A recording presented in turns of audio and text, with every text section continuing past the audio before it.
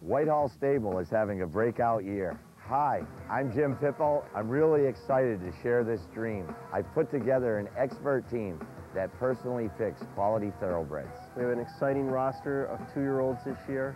It's a great opportunity. Shares are now available. Low risk to you at fair prices. I will manage your investment because it's also mine. Partner with a local name in thoroughbred racing. Join the excitement. Go to whitehallstable.com or call today.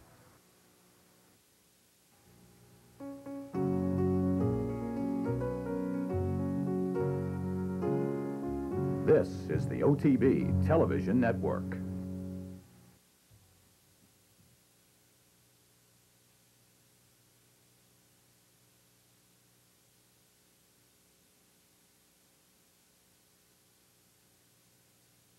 The field moves into the far turn. It's Funny Side still holding that lead. The imposing presence of Empire Maker right alongside. They've been 1-2 throughout. They enter the final half mile together. And now Bailey makes his move with Empire Maker. He is at the front latch of Funny Side. Funny Side and Empire Maker. There's nothing between them. And at the midway point on the far turn, Empire Maker pokes his head in front. Emboldened by that challenge, Funny Side fights right back. And 10 Most Wanted right there in behind them with Pat Day as the field turns for home in the Belmont. And it is Empire Maker on the outside. Santos has gone to the whip on Funny Side. Empire Maker a short lead. Funny Side is doing his best, but he's dropping back. And here comes Pat Day, and he's coming with 10 Most Wanted. Funny Side has dropped back to third, down to the final 100 yards of the Belmont. Empire Maker Jerry Bailey asking him for everything he has. 10 Most Wanted right there with him. Here's the wire, and Empire Maker has won the 135th Belmont Stakes. He won it by a neck over 10 Most Wanted. Farther back, Funny Side checked in third, beaten 5 lengths. Well, Bobby Frankel has finally won his Triple Crown event. He has won it with Empire Maker.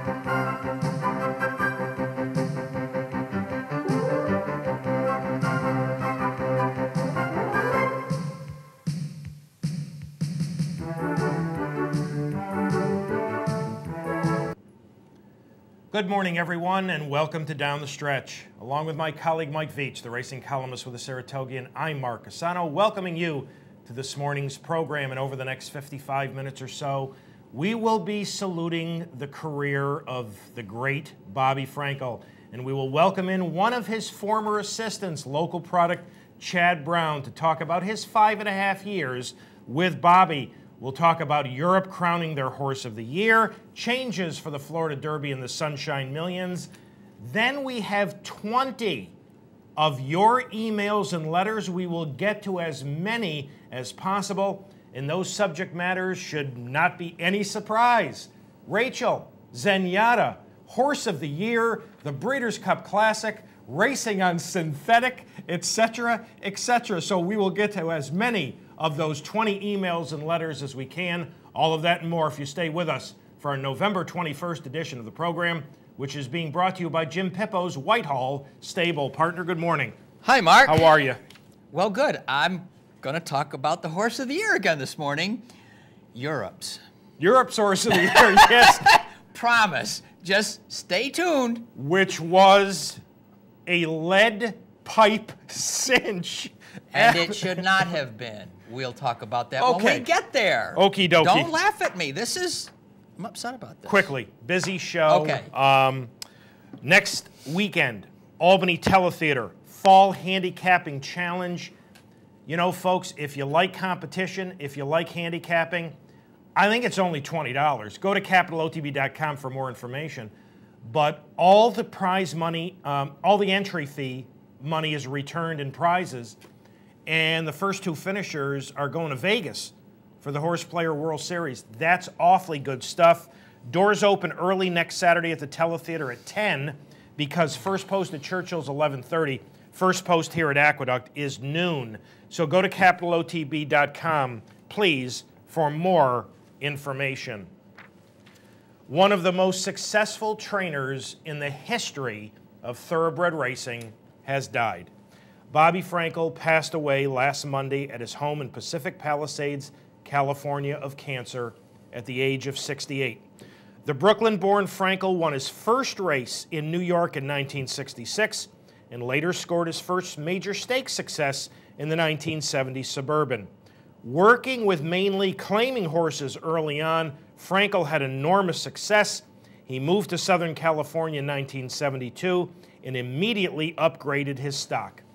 A winner of 3,654 career races and winning at better than a 21% win percentage, Frankel runners earn nearly $228 million. According to Jay Hovde of the Racing Form, I did not know this, Jay did the research. Bobby Frankel won at least one Grade 1 race every year from 1988 right through to this year. In 2003, Frankel set a record with an unbelievable 25 Grade 1 victories. He won Eclipse Award as the nation's top trainer 5 times, including 4 years in a row from 2000 to 2003. Bobby trained 10 champions during his career. Michael, who were those champions? Well, these champions, Mark, in chronological order, began with Bertrando, the older male in 1993, owned by 505. And as a 4-year-old, Bertrando made 9 starts with a 3.32 record and sealed his title with consecutive romps in the Pacific Classic and the Woodward, the latter by more than 13 lengths. In 1995, Bobby's Possibly Perfect, the female turf champion, owned by Blue Vista Stable, won 5 of 6, including the Gamely, the Ramona, and the title clincher, the Beverly D, which I think was her last start that year.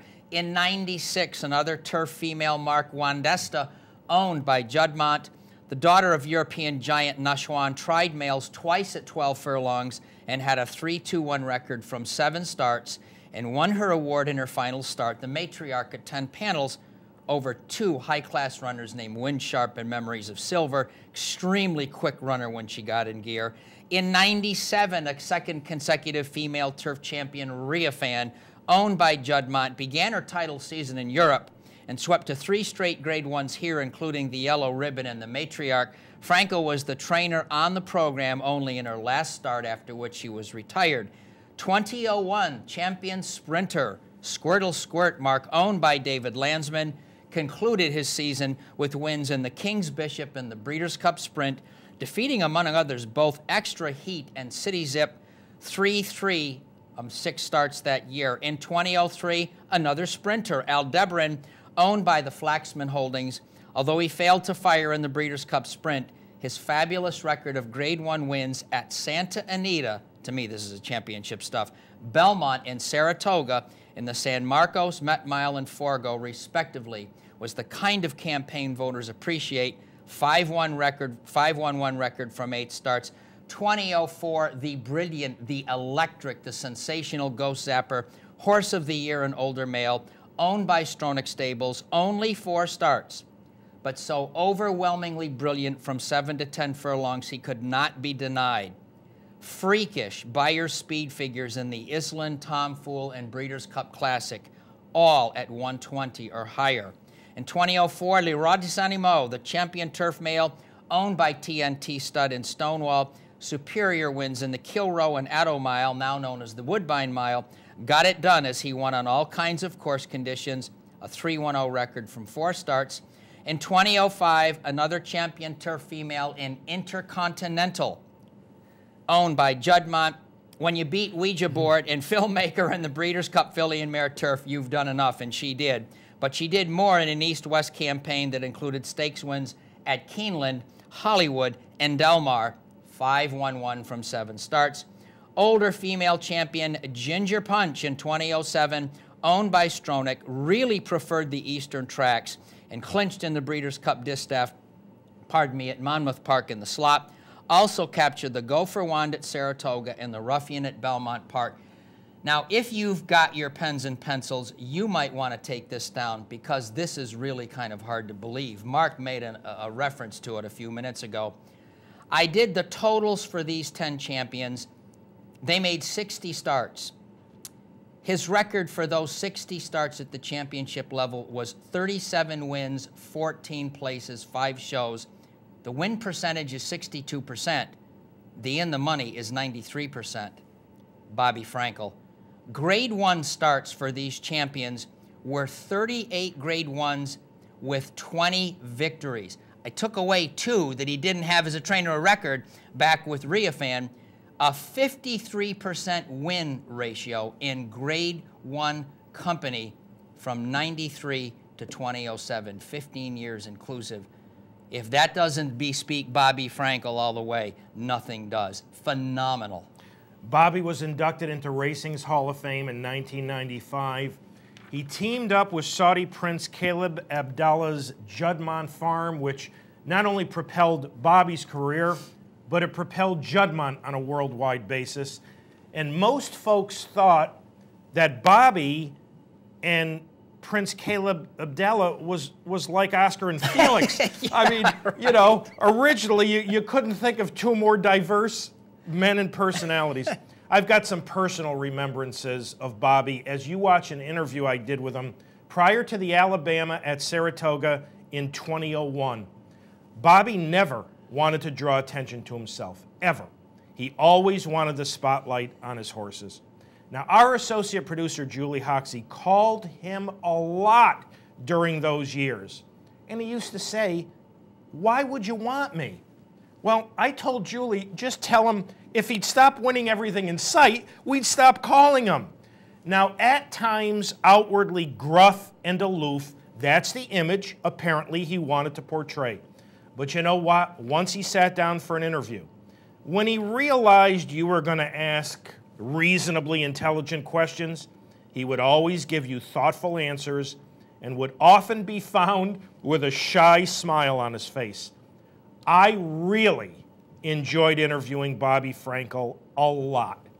When we did production yesterday, we quickly came across 7 interviews with Bobby. Now, we did many more than that, but that's what we found. The thing I didn't remember, all of those interviews were at least 10 minutes long. Once you got him to sit down, he loved talking about his horses. He had first battled cancer and beaten it around the turn of the century. Eventually, it would take his life last Monday. Fellow trainer Julio Canani called him El Presidente. I simply call him a great, great trainer. One of the greatest trainers in my mind in the history of the sport has done. No argument. And an affirmation, you mentioned the Juddmonte connection, that a fellow like Bob. I love racing because, to me, racing's one of the last places where a fellow, by sheer hard work, can go from the entry level to the pinnacle. And to me, that's what Bobby Frankel's life was all about. And I believe we have somebody with us to chat with us, and we're glad about that. Yeah, to join us this morning is a former assistant to Bobby. In fact, he worked about 5.5 years for Bobby as a very young man, and you know him because he's a local product. Ladies and gentlemen, joining us live via telephone from New York, Mr. Chad Brown. Chad, welcome back to Down the Stretch. Thanks for having me again, guys. Hello there, Chad. Hi, Mike. Chad, when you first went to work for him, you were a very, very young man. Was there some trepidation? Was there an intimidation factor? I mean, let's face it, you had heard some stories about Bobby Frankel. Talk to our audience about that. Yeah, I really didn't know what to expect. I met Bobby through a common acquaintance back around 2001, and he was in the process of interviewing some people to hire another assistant, which was very rare because his help stayed with him for so long that he never hired anybody. But he was just starting to expand a bit on the East Coast, and he knew he needed another person, so I was lucky to get an interview with him. He took me to a Thai restaurant in L.A., and by the end of the meal, he hired me. And I'll tell you, I was nervous about it, but I soon found out early on into the job that he was just honest, and he was thinking a lot. So he didn't mean really to be short with you, but he was always worrying about his horses. Chad, can you give us an idea from a personal level? 5.5 years, long time to work with somebody. What was Bobby Frankel really like? the guy had a big heart. He was a fierce competitor. He was very meticulous about his horses being perfect. He wanted to see every little detail. If they weren't quite right, he didn't want to run them. He trained them differently. He was demanding. If you made a mistake, he could live with it. He never made it twice. He wasn't a guy that hollered at you, but he was a guy, just with his words, he'd make you feel bad if you missed something without having to yell at you. And the people around him, you just wanted to try so hard for him because he just had a presence about him where there was such a high standard, especially when I came in very late in his career. His system was so fine-tuned that you just didn't make mistakes in it. Chad, I talked to the audience earlier about, when I wanted him to come on for an interview, he never seemed to want to draw attention to himself. He always wanted to talk about his horses. Yeah, he did. And he never made the job of training horses sound like it was really hard. As I was learning and trying to pick his brain a little bit, and at different times he'd talk, and other times you just had to watch him. He wouldn't say anything. I'd often say, man, how'd you figure that out, or how'd you do that? And more than one occasion, he pulled me up and he'd say, training the horses isn't rocket science. Just use your common sense and watch. He never made it sound like he was the smartest or that you had to be, really, really smart to do this job. He only stuck to the basics, but he had a real feel for the game and for horses that I've never seen. And I worked for some good people and been around a lot of good horsemen. And Bobby was funny because he wouldn't come in with Wranglers and cowboy boots on. You never saw him on a pony, and you'd think horsemen, you'd think that, but he was street smart, and that guy knew horses, believe me. Chad, in 2007, just before going out on your own, you went to Monmouth Park with champion Ginger Punch and saddled her there. Remind our audience, why wasn't Bobby there? Bobby's dog, Happy, was very, very sick and was terminally ill, and he just didn't want to leave her side. And it didn't surprise me at all. I mean, some people were surprised and couldn't believe, man, he's not coming because of his dog. And the people that were around him knew that was Bobby because animals and horses were everything to him. I mean, I'll share a quick story with you along the same lines. One day at Hollywood Park, now we're rolling. This is the year we won 25 Grade 1. And we had horses everywhere. I mean, Ghost Dapper was in the second barn. He wasn't even in the first barn yet. That's how many Grade 1 horses we had. And Bobby walked into work one day, and he had the very first barn at Hollywood Park on the right. And he came in the office, and he normally sat down, put his glasses on, and was going over the charts, and he didn't go in. And I went up to him, I said, what's the matter? And he pointed at the road, and there was a cat that had died out in the road. And he said, you know what it was? He said, it was the feed trucks, I bet. They're always zooming in and out of here too fast. I want their phone number. And he was ranting and raving. And then we got going, and he went to the track one set, and he came back. And he said, look, and there was another cat next to the cat that had died. And he was, like, looking at it. He said, isn't that so sad? Look at that. He sees that his buddy's dead. And he was so bothered by it. He got up and he left. He went home. And I said, Bobby, where are you going? He said, I'm too upset. I can't train today. Wow. I said, well, we got Peace Rules breezing and Medaglia's breezing after the break. He said, I'll call Umberto. I got to go. And he left. Wow. Wow, Chad. That's quite a story, Chad. Chad, you were at his service this past Tuesday. Can you give us a little insight of what it was like, what was discussed, what was the general feeling and the mood at Bobby's service on Tuesday?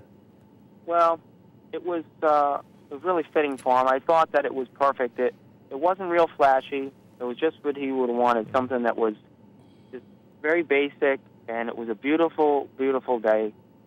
Couldn't ask for any better weather, and it was very, very sad, and people were crying, people were laughing, telling stories about him, and it was. I mean, that's the only way I could really describe it. It was basic and something he would have wanted, I'm sure. Michael has a question for you before we let you go, Chad. Chad, we're really glad you're giving us this time this morning. I do have a question. You kind of touched upon it a few minutes ago, but I'd like you to amplify it, if you will.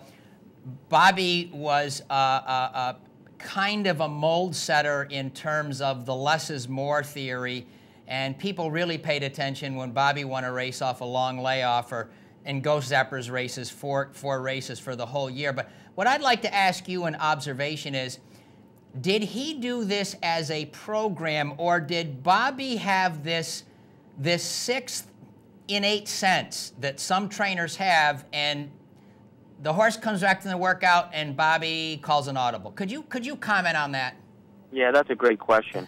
The biggest thing he taught me about training horses is making adjustments. Yeah. And there was an individual aspect. His system is that there is no system. I mean, he has a system that's basic care for the horses, to stick to the basics, but within it, he individually trained each horse differently based on what they needed to do. And along with that, he always used to tell me, you know, training horses is making adjustments. He said, and the guy that makes the best adjustments, the problems, wins the most. And the conversation came up because it had to do with being honest, and I would always relay the information to him when he wasn't there, because he said, just give me the info. Even if I get mad, I can make adjustments. And things happen, like I shared with you guys before. I mean, horses breeze too fast, they breeze too slow. A hot walker turns a horse loose, and they run down the road. Or every day there's human error training these horses. And I thought Bobby was the master at making adjustments. And I don't know if it was he did it for so long, and by the time I came around, he had this huge knowledge base to go on. But I mean, he'd get mad, but then he'd come down after a while and he'd say, okay, here's what we're going to do. And everyone listened, and we did it. And I'm telling you, 9 times out of 10, he was right. You got it, Chad. What a great answer, but man, what a skill. Wow. Yeah. He was he called some major audibles. I mean, I could probably sit on here for 2 hours and tell you, on top of big races, and he knew, he was fearless about doing it. He made it. I mean, he changed his mind a lot now. That was another thing about him. If you ever worked for him, and agents will tell you that, any vendors that work around, blacksmiths, they'll tell you, man, and his name comes up, man, this guy changes his mind a lot. Well, that was his thought process. One time he sent a horse out to Farmingdale from Belmont to ship him out on a plane. But the horse got there already, and he called up and said, I changed my mind. It was a stake horse. He was going to ship him out west and run him on a turf stake or run at Belmont. He didn't know. Sorry, the horse already left. I don't care. I changed my mind. We took him off the plane, off the tarmac, and shipped him back to Belmont. And he changed his mind, but he'd come to the right conclusion, and that was just the way he went about it. And those of us around him realized that was normal for him. So. Yeah. Wow. Well, when you win 25 Grade 1s in one calendar year, you're calling a lot of very good audibles. Chad, great job. Thanks so much. We appreciate it giving us some background information on Bobby, how it was to work for him. As always, we thank you so much for having joined us this morning on Down the Stretch. Thank you very much. He's a very easy guy to talk about, I'll tell you that. Thank you. Take care, you, Chad. We'll talk to you soon. Bless you. Take care. Chad Brown, ladies and gentlemen. And, you know, one of the greats, the all-time greats, is gone. Now, some more news. See the Stars, the brilliant 3-year-old who was unbeaten this year and who won a Group 1 race every month in Europe from May through October, was named the winner of the Cartier Award as Europe's Horse of the Year. Earlier, I referred to it as a lead pipe cinch, and my partner thinks somebody else should have won the award? Are you, I don't know. Am I combative? Am I angry? Am I cynical? I want y'all to think about something, okay? You know where I'm coming from, but I'm going to say it, okay? A couple weeks ago, we had something called the Breeders' Cup World Thoroughbred Championships. They have named themselves the Breeders' Cup World Thoroughbred Championships. So I just want you to think about the following thing. See the Stars didn't show up. World Thoroughbred Champion didn't show up. Somebody named Goldakova did. Goldakova, for the second year in a row, came to the Breeders' Cup World Thoroughbred Championships from Europe. Not only did she step out of her division, she stepped out of her continent. That's right. That's right. And see the stars, wins in a walk. Food for thought on This Morning. Carry on. And here I thought that the 58-degree weather earlier in the week had affected Not you. cold enough.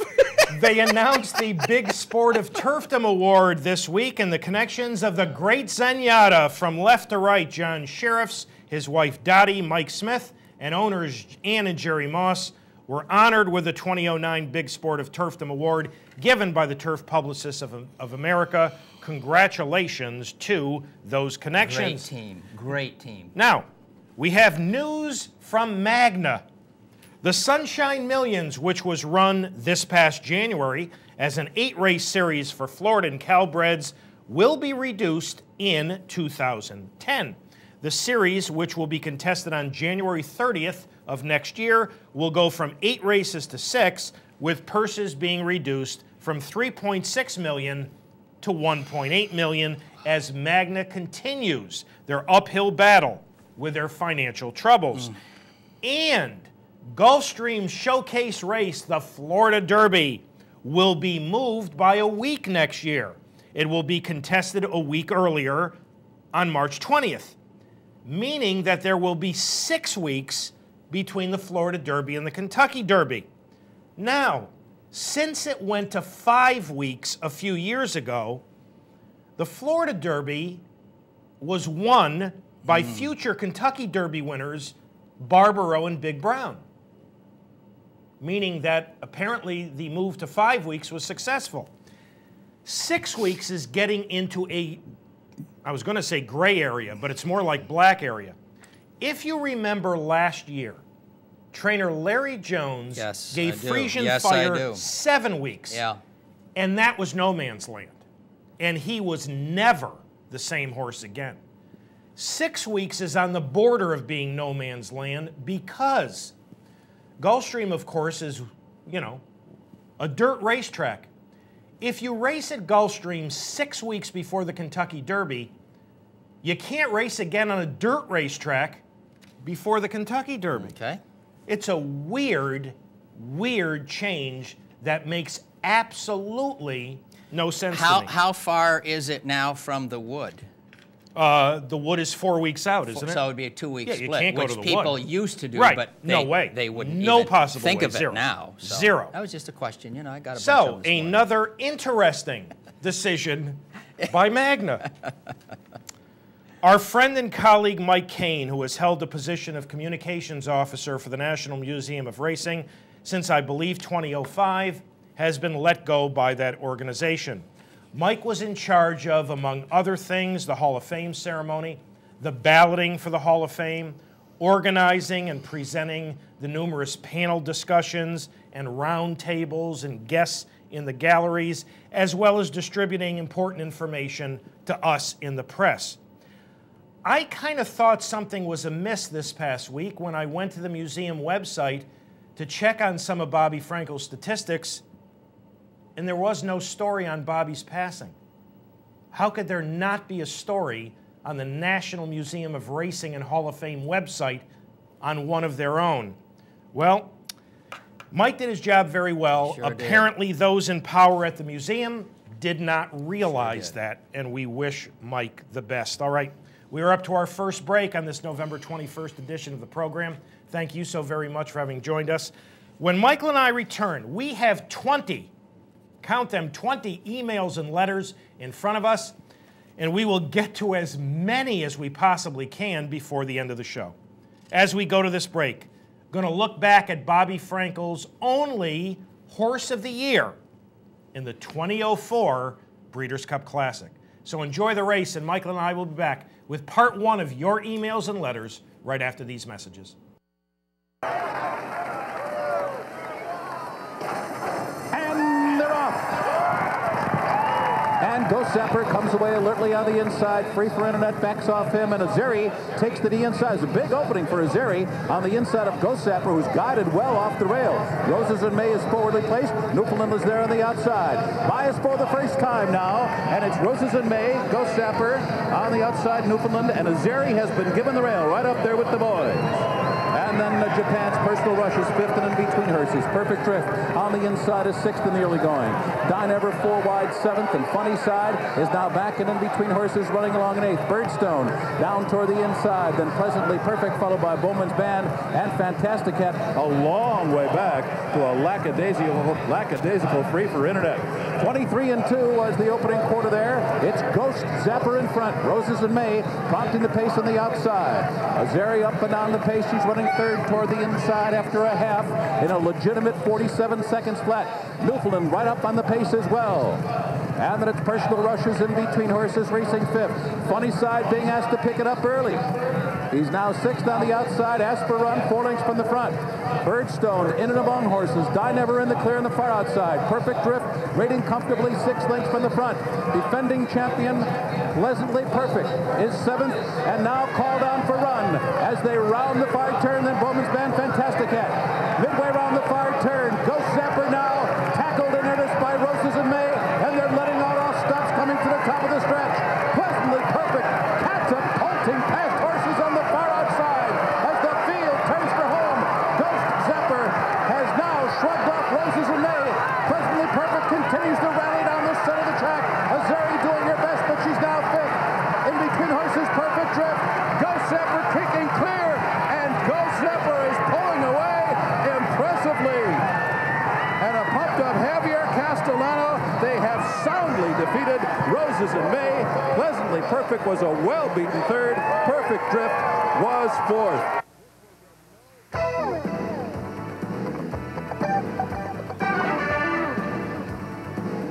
This is the OTB Television Network.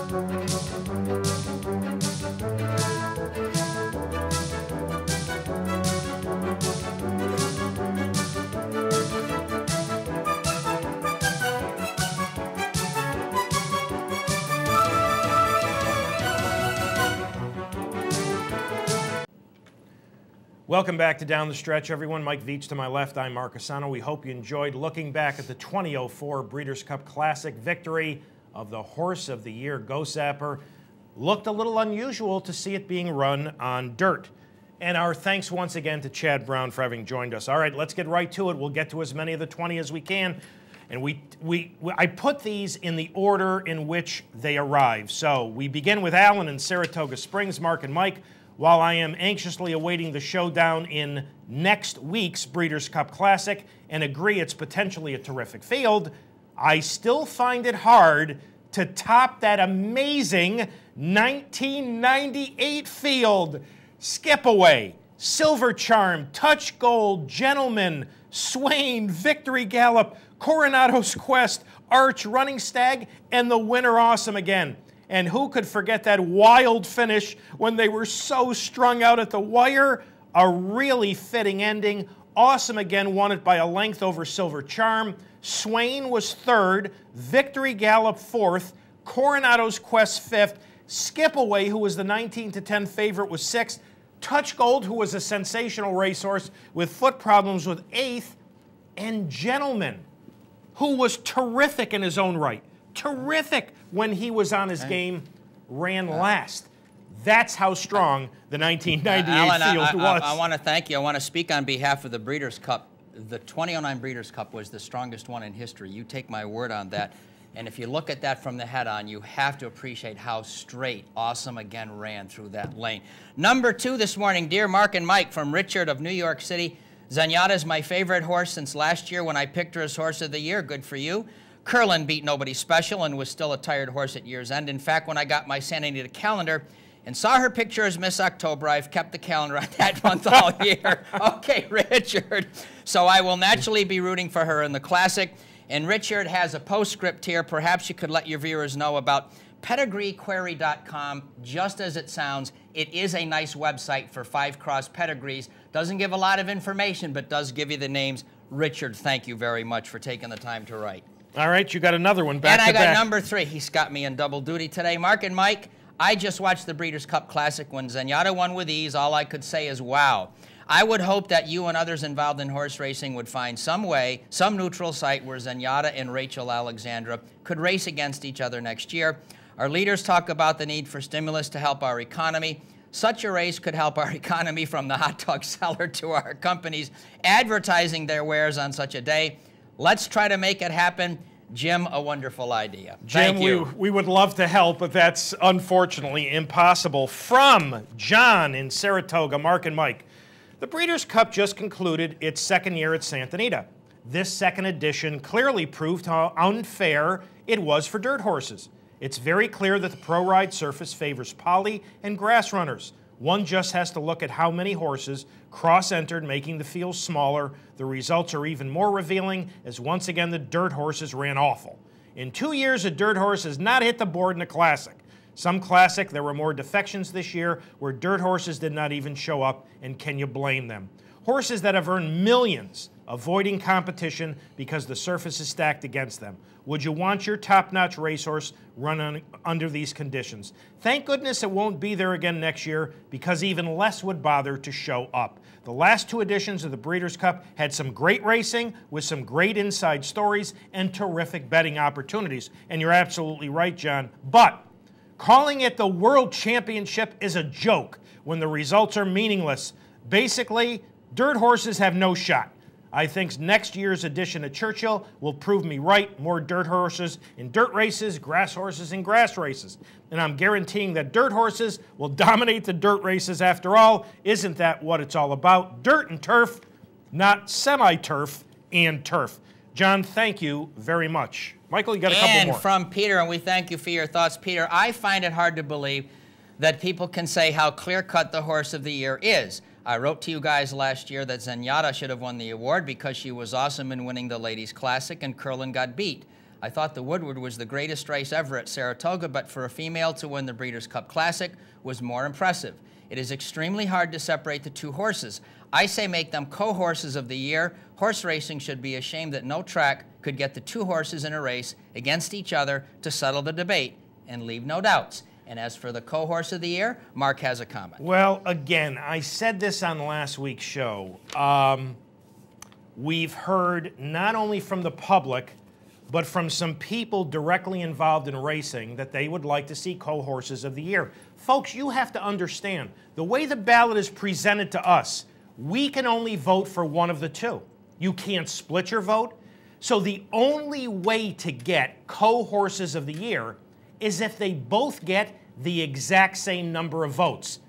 That is a remote possibility. Now, there has been some discussion on altering the ballot this year to allow us as voters a choice of either Zenyatta, if you prefer her, either Rachel, if you prefer her, or a co-horse of the year with both of them.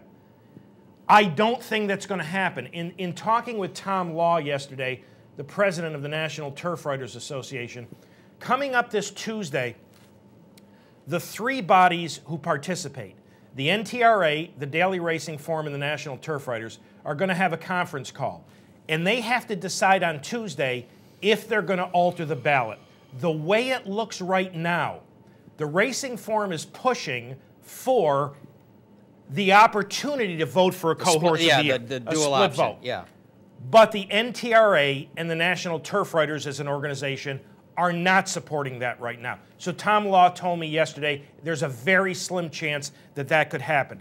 So folks, if it doesn't happen, and we're not going to get to all of these today, but this is probably, in all the years I've done this, and since you're substantially older than I am, you've done it longer, there is more, how do I phrase this?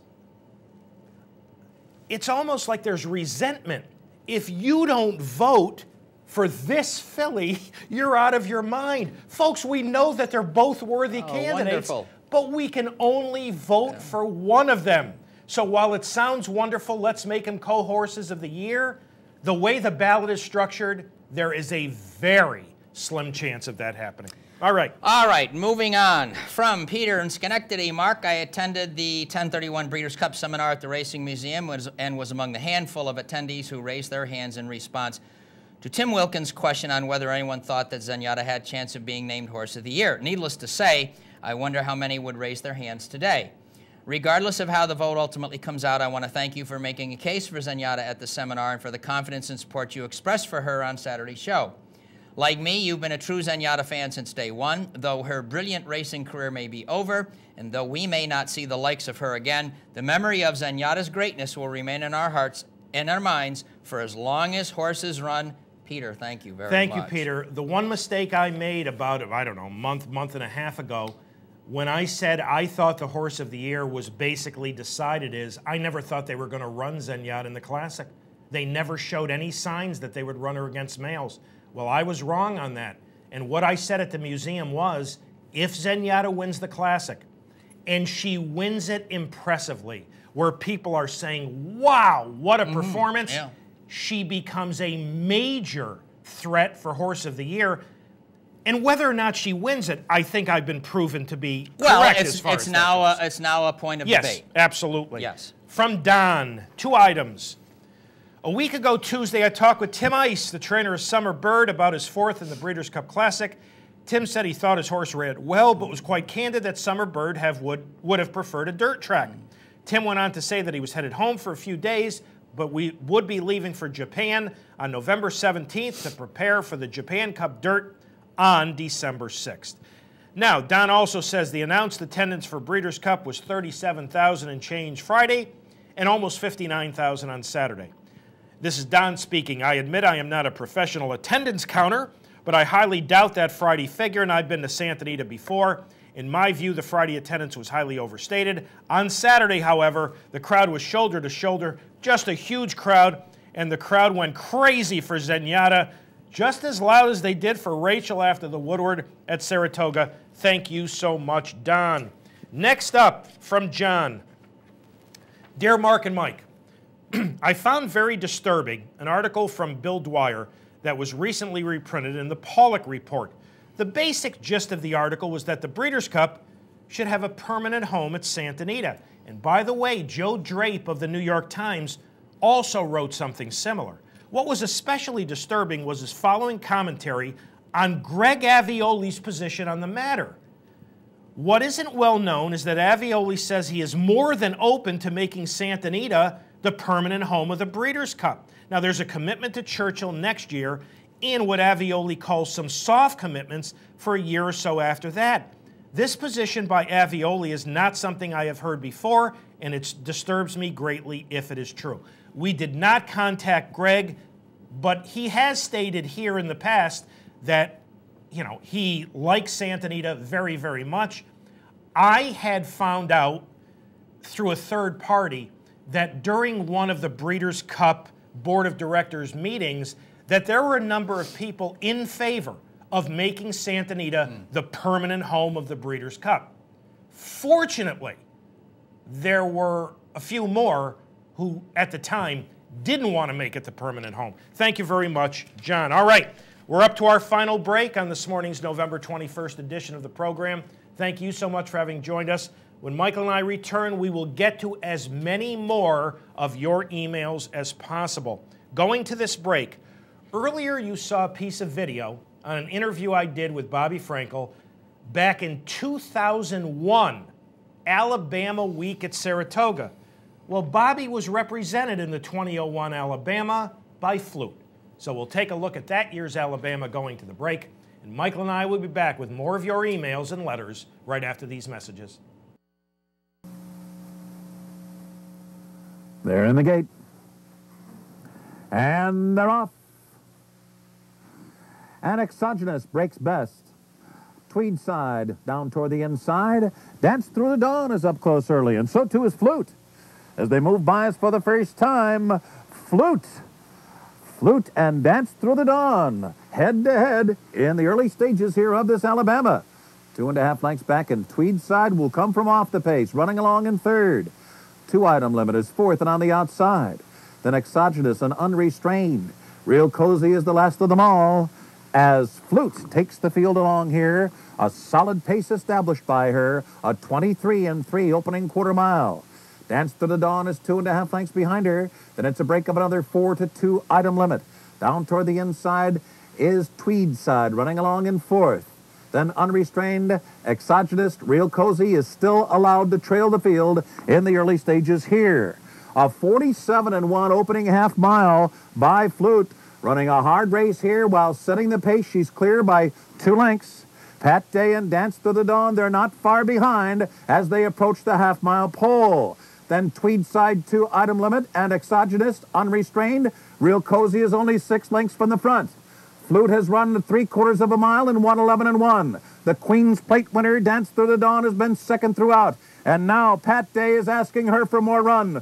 Flute still going strong. Tweed Side toward the inside. Here comes Exogenous. Real Cozy. Real Cozy is charging hard, but she'll be fanned 6 wide as the field turns for home in the Alabama, and Flute is still there, driving on the lead by 3 lengths. Exogenous driving hard in the second. She appeared to brush with Dance Through the Dawn. Real Cozy in 2-item limit, and they are all chasing Flute, and she's got a 5-length lead at the 16th pole. Exogenous is a leg-weary second, 2-item limit on the outside. And Flute has won the Alabama. She has won it wire to wire in dazzling style.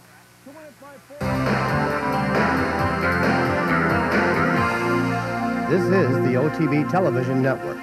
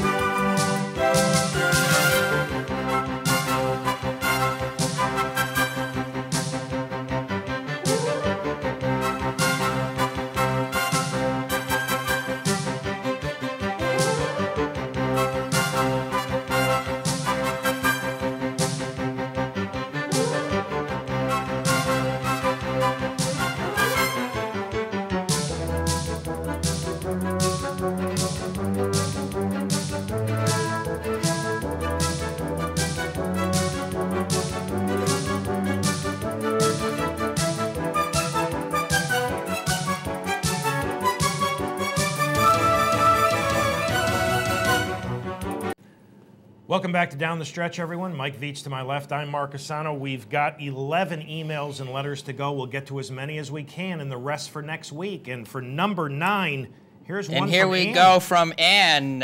Thank you, Ann. Dear Mark and Mike, as I eat my new steady diet of peanut butter and jelly sandwiches due to my visit to Santa Anita Zenyatta, bless you for that, I must say it was worth the sacrifice. I have chased Triple Crown since Silver Charm's attempt and always disappointed in the outcome or felt a jinx. For once, I was not disappointed.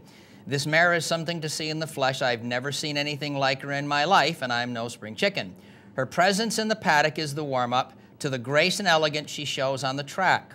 She puffs herself and gives us all a show with that unusual walk of hers. Then came the race. She balked a little loading, which worried me terribly. Was she afraid of the colts, or was it just not her day? Then came the crazy quality road incident, then the back out, then the crazy start she had in the flipping of her head, besides the hopeless distance she was facing to her counterparts. I think you mean allowing her counterparts. Words cannot express my deep concern and worry. Finally, she pulled herself together and finished a race in 23 and won. She wasn't whipped 20-plus times. She wasn't leg-weary. She didn't show any signs of distress after the race. Instead, she continued to puff herself up and prove to the world she deserves Horse of the Year. She beat the same horses as Rachel in one race, besides other classic winners from the East, West, and Europe. Bulls Bay, one of the Woodward runners Rachel beat, was nowhere in his race, and you can't say he didn't like synthetics. All you need to do is see his record.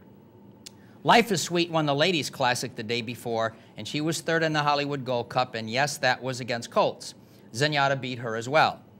The horses that Zenyatta beat out west left and went east and destroyed the field. See Tough Tiz's Sis 118 Buyer for the 1 mile 16th Ruffian Handicap at Belmont, reading off the fractions ending in 140 and 2/5. Zenyatta raced and beat her every chance they had. Zenyatta's record was even better in 2008 against Curlin's, and that has nothing to do with 2009, yet no one batted an eyelash on a tie or giving it to Zenyatta. Fact is, Rachel could never go the 1.25 mile distance, and the nonsense of synthetics is that nonsense. Rachel won at Keeneland, and if you look over the races for the day, the Keeneland horses did very well. Mr. Jackson chose not to show up for the Breeders' Cup. Would football teams, and a horse is not a football team, not to choose to show up for the title games because of artificial turf versus dirt? Would baseball teams choose to stop playing in the summer because they were ahead in their division? The voters need to stop wearing blinders and vote correctly. I'm not partial to any one of these two girls. I'm just not blinded by the facts. Thank you for the subtlety. The first female to win 2 Breeders' Cup divisions, the first female to win the Breeders' Cup Classic, the first to receive the highest Bayer number on synthetics, beating a classic field at the classic distance. If Zenyatta's not chosen, then the voters are the ones that lose. Not Zenyatta. She'll be a winner to those of us without the blindfolds and the prejudice of the East and West Coast rivalry. Again, that's Ann from Queensbury. And I thank you for your passion very, very much. Good letter. There was an awful lot of passion in there, and I'm going to say it again. We can only vote for one of them. Excuse me. They're both extremely worthy. You know, if we don't happen to vote for the one you like, it's not because we're wearing blinders. There's nobody who picked up on Zenyatta earlier than we did on this show. We love her. I absolutely love her. From Ken, talking about Zenyatta's success in the Breeders' Cup Classic, he said there were 3 keys to Zenyatta's success. When she began her run around the turn, a diagonal channel opened up. When she entered it, the other horses just scattered, kind of like pigeons when a car passes by. Her move in that channel was a perfect inside-out slingshot that you see all the time in auto racing. No wasted energy or motion. Had there been one of more horses in her path, then she would have had to check her swerve or run over them. That magic channel enabled her to get her favorite spot on the track, similar to a basketball player going to his favorite spot on the court. My lasting impression of the Cup was how unfair it was to dirt runners. No wins out of 16 dirt races. Ken said the last 2 years. The record is far worse than that for the last 2 years. Summerbird, Music Note, Pyro, Careless Jewel, all nowhere. Finally, we were king of dirt racing. No way, no how would a bunch of European turf horses consistently beat us on dirt, but it changes on the poly. Never more, says Ken. Ken, thank you very much. Michael, you got a couple? And a short one from Bob. Mark and Mike, I realize you have a full show this weekend, but a question regarding the ownership of Vale of York. The owner is listed as Godolphin Racing Lessee. I was wondering how the lessee part of the ownership works. If you wish to have someone else manage your horse for maybe something like leaving Europe, they will assume care and responsibility. I do not know what splits on purses were made, but the first person retains ownership after the lease agreement expires. I don't know where it'll go next year. They say he's coming for the Derby. We'll see how that works out. Thoughtful question. From Peter, Mike, and Mark, I just want to thank you for your insight, encyclopedic knowledge, and passion for this wonderful sport. I remember standing with my father and grandfather in the grandstands of Saratoga in the early 60s, being encouraged to cheer on a horse as they flew by the top of the stretch. My reply was, they can't hear me. I like that kind of thinking. I was 6 at the time and remember the wonderful moment like it was yesterday. Anyway, still at 53, I know no more about handicapping than I did at my first trip, but love the sport no less. I did hit a 10,000 plus super in the race following the 2000 Alabama, though. Good for you. I truly was jumping for joy at Zenyatta's performance and felt tears of joy afterwards. So did I. after the mare's glorious performance and her daunting beauty. Like a lot of people, I jumped on the Zenyatta Horse of the Year bandwagon right away. But here's my point. After hearing Mike's rationale for Rachel, I've tempered my opinion that the award belongs strictly to Zenyatta. I did watch Rachel at Saratoga and was similarly overjoyed with her victory. I feel you've both brought me to view the debate about Horse of the Year in more broad terms, and I really enjoy your vast knowledge of the sport and the sport's history. I was able to see Secretary at Saratoga and would have to say it is still the most exciting horse ever. Anyway, thanks again for educating me and entertaining me as well. With regards, Peter Ford. We appreciate it, Peter. Thank you very much, Peter. From Greg, my vote is for Rachel. Mike VIETCH has got me convinced, though I think Zenyatta is probably the better horse at distances over a mile and a 16. Thank you, Greg. And from Euless Hotkins, gentlemen, as Zenyatta bent to the left and began her grind, I felt a chill up my spine and the hair rise on my arm. There is only one other who gave me the same thrill in my 40 years as a race fan, and Mark knows who I'm talking about. Can I guess? Yeah. His 2-year-old races at Saratoga, Preakness at 3 left me breathless, and such did Zenyatta. There have been tons of great racing duels, but on a singular note, these two left my senses spent. Yes, there was Personal Ensign as well as John Henry, The Slew, or Spectacular Bit at 4, good pick there, and so on. And as to Rachel Alexander versus Zenyatta, my money always goes with the adage, a very good older horse beats a very good 3-year-old, as Forgo did. Zenyatta has deceptive speed. I agree with you there. She'd cruise by Rachel in the stretch. Happy holidays from Uldis. Thank you for taking the time. That's all we have time for. Alrighty. We got through 14. We will do the remainder next week as well as any others which are sent. Here's how you can get to us through the United States Postal Service. Down the stretch, Mark and Mike. Smith Street, Schenectady 12305, or electronically. There we go. Thank you for saving me. 510 Smith, Schenectady 12305. Or electronically at viewermail@capitalotb.com. So we'll read the rest next week, and we will get to any new ones. Time to thank all the folks who helped get this week's show on the air. Pete Persico directed. Pat Peretta and Pat did a great job on this week's Open, saluting Bobby Frankel. And Kurt Flick and Dan Hayes, our associate producer, Julie Hoxie. And special thanks to this morning's guest, Chad Brown, who did such a great job on giving you some background information. Thank you, Chad. On the late, great Bobby Frankel. Have a great Thanksgiving. Happy Thanksgiving. Same to you. Yes. Ladies and gentlemen, as always, thank you so very much for having joined us this morning on Down the Stretch. We appreciate it. Have a wonderful weekend and a terrific upcoming week, including a happy Thanksgiving. And from all of us here at Down the Stretch, we'll see you next week.